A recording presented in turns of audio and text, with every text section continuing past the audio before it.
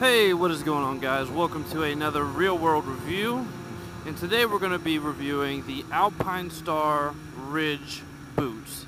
Now before we get into the riding part of this discussion, I'm going to go ahead and we're going to flip over and we're going to show you exactly what the boot looks like, and then we'll get started.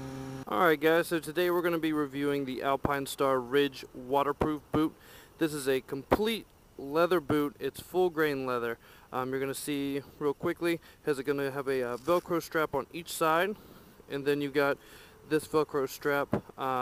Really easy on off, no issues with that whatsoever. Styling wise, very plainly styled. The only branding you're really going to see on it is it's got Alpinestars right here, and then there's another little Alpinestars logo here, which is right below a high-vis reflective strip here in the back. On the sole, you're going to see has a textured sole, and I can tell you from riding with these boots on in 3 different situations in which I got absolutely poured on, these give you great grip. Great grip on the pegs when it's dry, great grip on the pegs when it's wet, and also great grip on the road whenever you're at a stoplight and it's been raining or it just started raining. So from a functionality standpoint, we're going to go ahead and hop on the bike, and I'm going to let you know all about them there. Alright, so I've shown you what they look like, and I've shown you that they look pretty dang good, but the real question is, how do they perform? Do they perform as good as they look? Well, for me personally, I think they're a great boot. I've been wearing them now for about, I want to say, 2.5 weeks. I've had no issues with them whatsoever. As I stated in the beginning of this video, I've ridden with these boots in 3 separate occasions in the absolute pouring rain, and I haven't had a single issue. Not a single issue. All 3 times I got caught in the rain, did not have my rain gear on, and whenever I got to work, the only thing that was dry were my feet. The boots 100% did the exact thing that they're designed to do.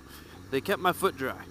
That is exactly what you want in a waterproof boot. Now for me, it did take a little bit to get used to these boots, and that's really because I was a guy that mostly rode in sneakers. I rode in tennis shoes. I wore my Nikes everywhere I went. So I was used to a very slim profile, to hitting the brake, putting my foot into to shift gears, and that is the complete opposite whenever you have boots on. You're going to have a really fat end of your foot to be able to use the foot controls on your bike. Took a couple days for me to get used to it, but overall it wasn't bad at all. Another thing, whenever I first got these boots, being that they are full grain leather, they're made of nothing but leather aside from the sole of the shoe, it took a little bit for them to break in, not gonna lie. Whenever I first got them, they were stiff as all hell. Absolutely insanely stiff.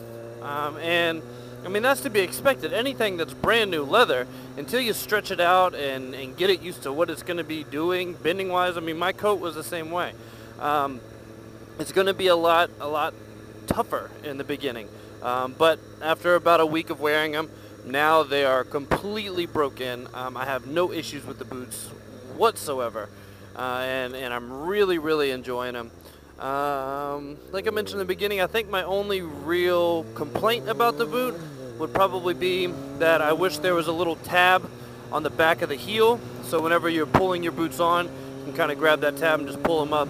But I think they kind of get away with it not having that tab because it is so easy to slide on and off. You don't really need to grab too much to get it pulled up. Really, aside from that, there really isn't too many negatives to this boot. I'd say styling wise, they could have put a little bit more detail into the styling, but aside from that, I really have no complaints with the boot. I have a couple of other boots that I'm going to show you right here. Boom, boom, boom. And these are competitive waterproof boots that you can look at an alternative to this and kind of compare the boot. Myself personally, I've never used any of these boots. The boot that I'm currently wearing sits at about the $159, $149 price range. Obviously some of the other boots that I just showed you are cheaper. The other Alpinestars boot is more expensive, but you're all gonna pretty much get the same thing. So I got the link to this particular boot down in the description, as well as the other 3. So take a look at those, make your own decision. For me personally, these do exactly what I needed them to do.